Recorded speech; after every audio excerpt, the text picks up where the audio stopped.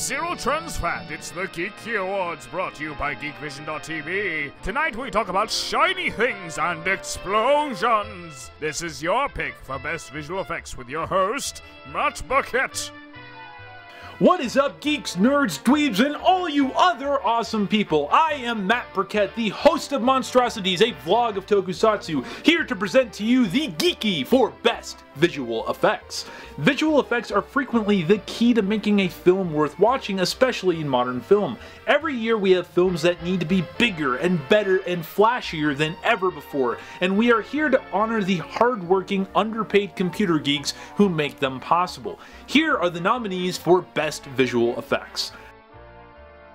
Marvel's The Avengers, Skyfall,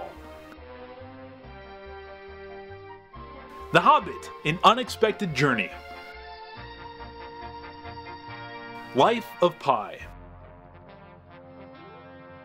And the Geeky goes to Marvel's The Avengers. Not really surprising, as this film has over 2,200 visual effects done by Industrial Light and Magic, Weta Design, Scanline Visual Effects, Hydraulics, Fuel Visual Effects, Evil Eye Pictures, Luma Pictures, Cantina Creative, Trickster, Modus Effects, Whiskey Tree, Digital Domain, The Third Floor, and Method Design.